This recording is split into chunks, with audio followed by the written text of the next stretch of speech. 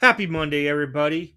And as promised, I think I mentioned this during the giveaway video, a lot of people were hitting me up for copies of this, and I figured I'll just do a video on it.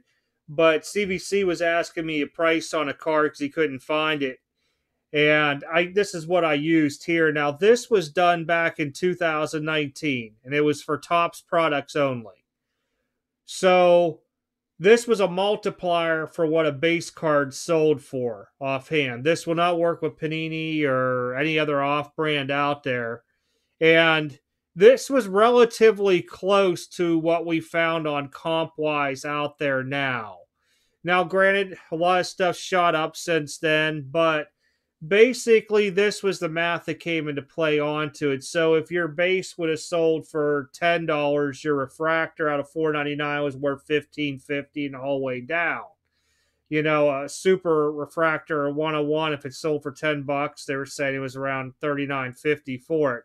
Probably a little bit off nowadays with the super refractors because they've kind of gone down in price. But as far as the orange and the red, we were pretty much still on to it.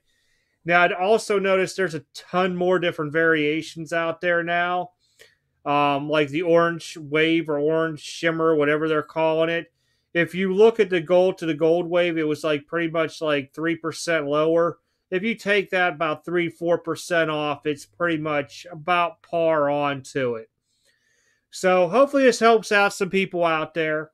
Not a real long video, but basically you take your sold price of your base times this, and it gives you a roundabout onto it. It was pretty much getting on to being accurate of what some of this stuff is now. But it just gives you an idea where something should be offhand. And this way it helps out more people. Instead, everybody send me emails. Can I get a copy of that or what you used on Friday night? That way everybody out there can use it. If anybody out there has something that's newer out there onto this, please send it to me, extremecardbreaks@gmail.com, and I'll get an updated video out to everybody onto it.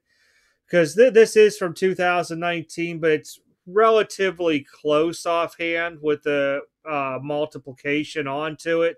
It's just that some players that will fall into this, it won't be as accurate offhand, especially with the superfractor piece offhand. I'll have to double check it, but back then the superfractors were selling for a lot more than what they are today, depending on the player. All right, everybody, I'm out. You guys have a good rest of the week. I got a PSA reveal video to come out this week. The PSA 10,000 pop thing will be out towards the end of this week, and overtime Friday night. All right, everybody, take care of a good one, and I'll catch y'all next video.